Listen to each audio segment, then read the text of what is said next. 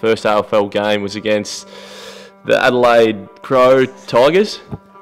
Yeah, we lost by a fair bit, but I enjoyed the game because it was my first game of football. Yet to kick one. Nah, actually it was.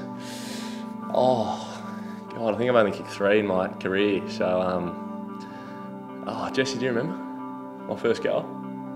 It was against the Roos. Yeah, no, I haven't kicked one. Sorry, guys. No, I'm pretty sure it was against Essendon, I think. I think Paddy Ryder got 3 Brownlow votes that game. So, yeah, I did well in helping him play a good game. Yeah, still yet to watch one, actually.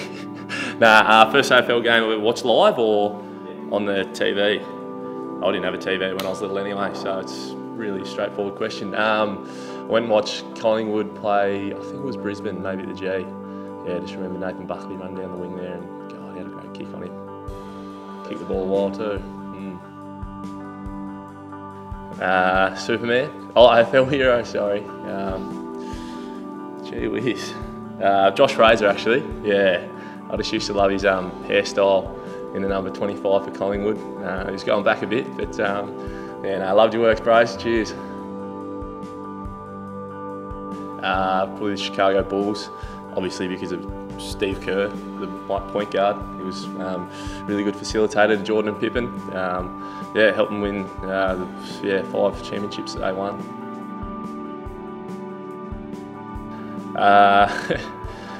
Gee whiz.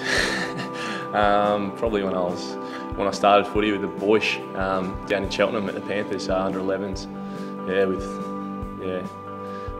So I've used handball a lot because Rocket sprays me whenever I kick it. I've got to know my limitations.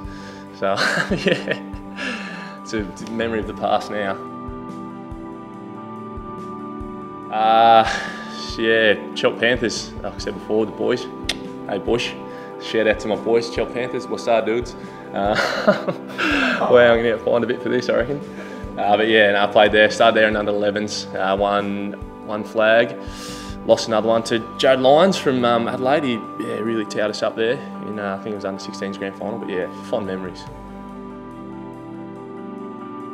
Probably to Fiji when I was younger. Yep, went over and visited Mum's family.